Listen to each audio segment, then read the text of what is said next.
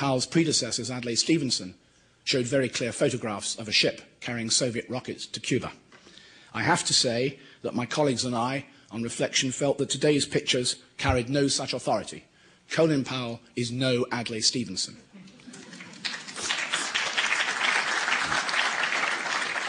Fisk's report from the Security Council comes to an end. It's a long way to New York by road, I discovered today. But the thrust of all this, the thrust of the whole message today from Secretary Powell, the narrative line, again, as always, revolved around one thing: September the 11th. Ladies and gentlemen, September the 11th, 2001 did not change the world. I tell my colleagues all the time, please stop printing and broadcasting those words. Over and over after September the 11th, this has become one of the outstanding, dangerous lies that we journalists have been propagating. September the 11th may have given President George W. Bush an excuse to change the world, but that, I believe, should be exposed for what it is: a manipulation of grief and fear in order to start a war that has nothing to do with the international crimes against humanity which took place in New York, Pennsylvania, and Washington just 2001, just a year and 4 months ago. And it is a war that is being planned against a country, yes, led by a monster, that has absolutely nothing to do with those atrocities. On September 12th last year, following my normal pattern, I went to the United Nations General Assembly to watch Mr. Bush. You know, when you see statesmen and political figures on television, there's a kind of flatness. The screen accommodates what they do and makes it somehow more amorphous with one's own existence. When you see them in the flesh, it's very different. I was quite frightened watching Bush on September 12th last year.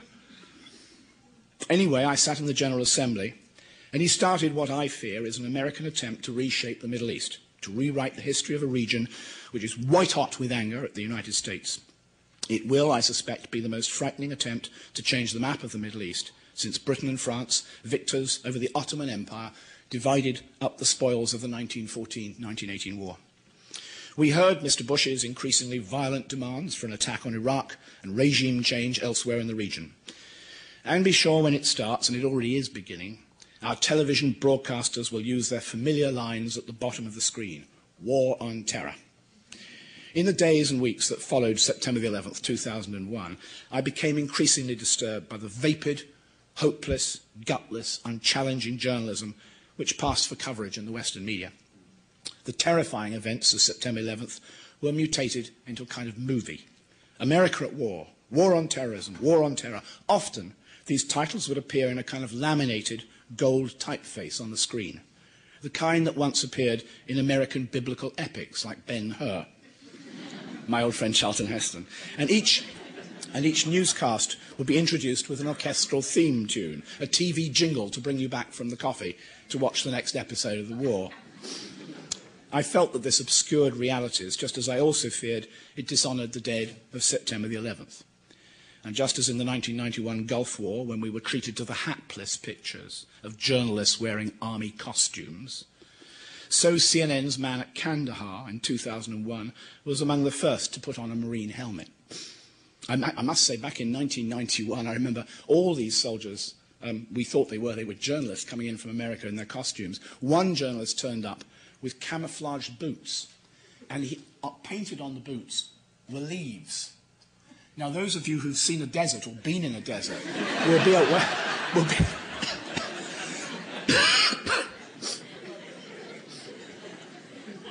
I actually wrote about the helmet on the CNN man's head in Kandahar, and CNN replied that the US Marines had insisted that their reporter wear a helmet. This is no excuse. Journalists have no business obeying military orders that make them look like combatants.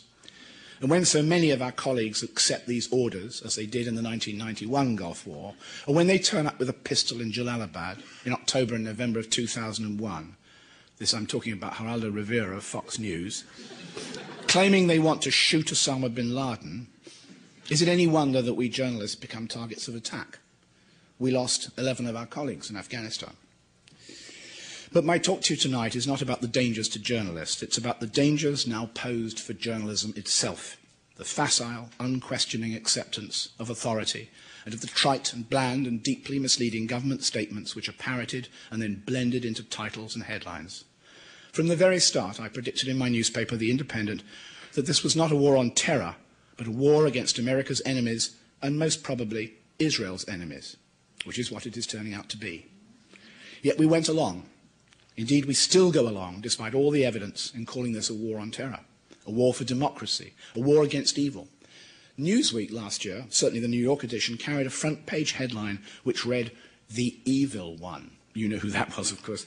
But not content with allowing governments, you see, to become TV headline writers, journalists were now using biblical authority for their stories. We, the West, democracy, the forces of good, we were the ones that suffered, of course. And all over the anniversary last year of September the 11th, and be sure this year too, we will have to suffer again. But of course, when the anniversary of the bombardment of Afghanistan fell due in the late autumn of last year, did we carry long and moving accounts of the thousands of innocent Afghans we killed? Did we hell? Let me first ask you one question. When did we first hear of the Iraqi dimension of September the 11th? The one that we were hearing so loudly today, cymbals and drums in the Security Council. When did we first suggest that Saddam was in the picture?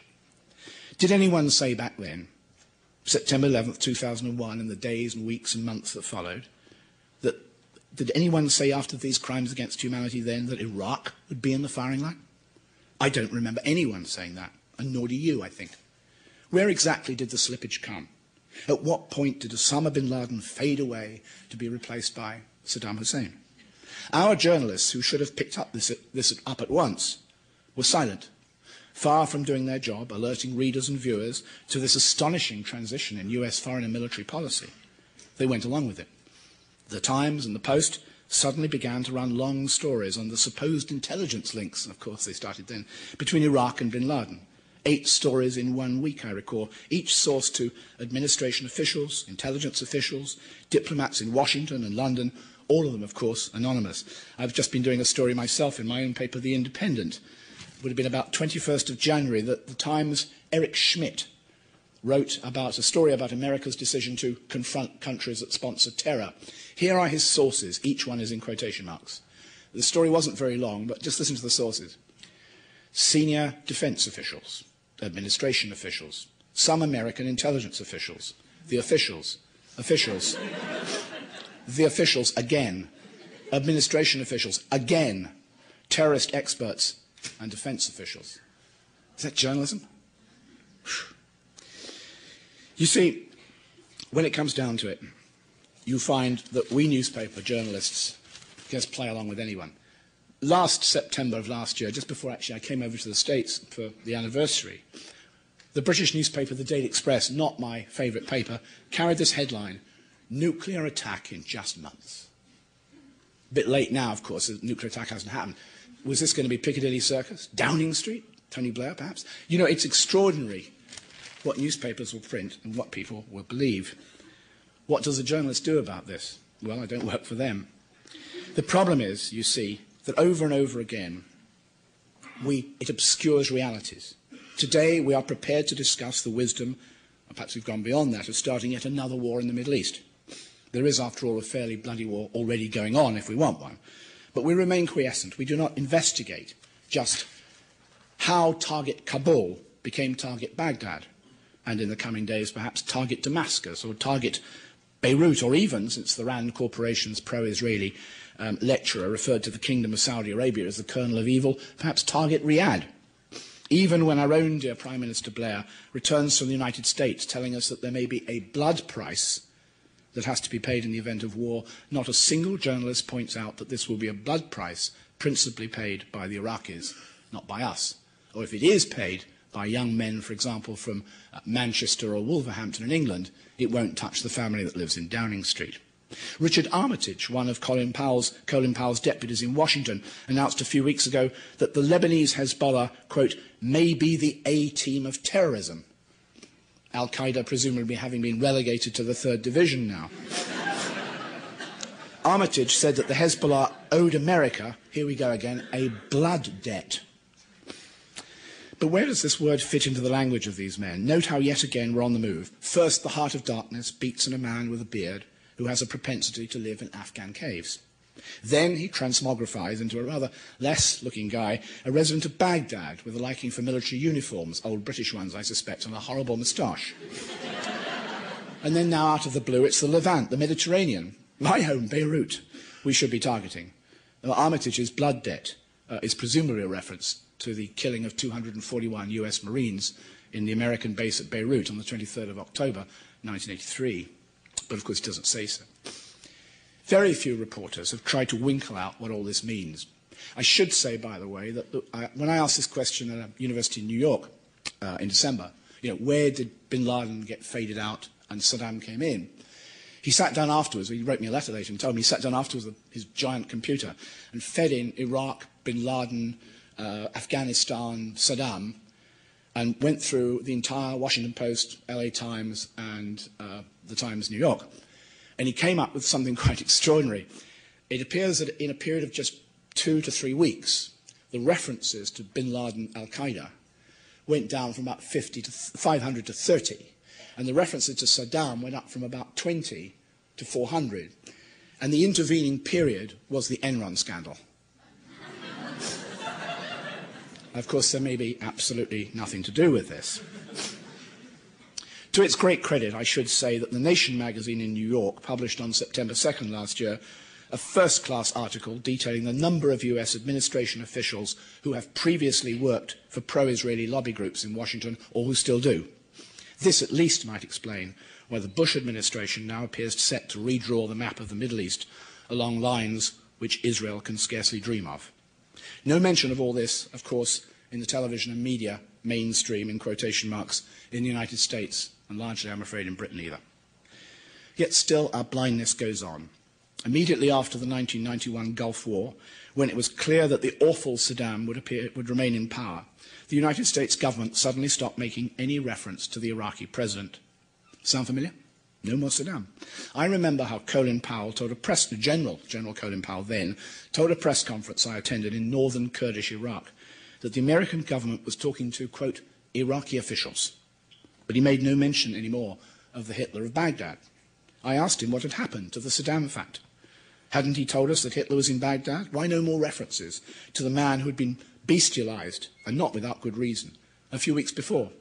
And Powell just shrugged his shoulders and went on talking about Iraqi officials. The word Saddam had become banned. When did you last hear President Bush use the words Osama Bin Laden? Not for some months. Then it was Saddam. Of course, Saddam now has to be brought back, or was recently. Later, be sure, Osama will be brought back, if he doesn't bring himself back before that. You see, the real problem here, I think, is that we have begun to use constantly and accept the language of officials and governments. Note how almost every journalistic reference to al-Qaeda now talks about how US forces in Afghanistan are mopping up, wait for it, al-Qaeda, quote, remnants. This, by the way, means quote, save me adding words.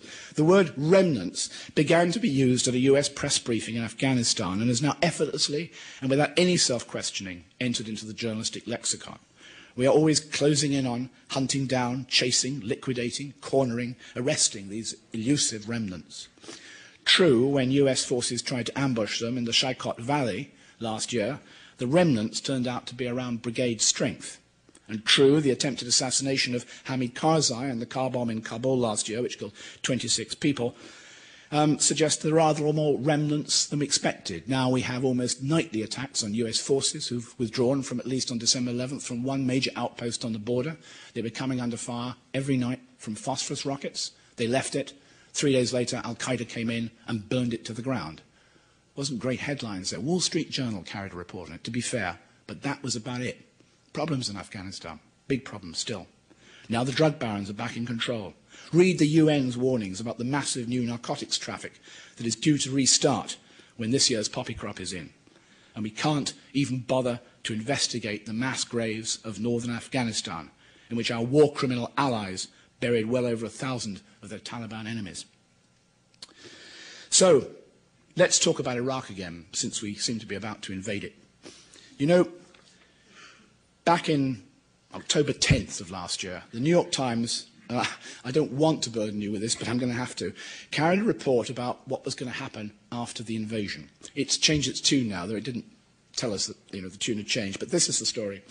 The White House is developing a detailed plan modelled on the post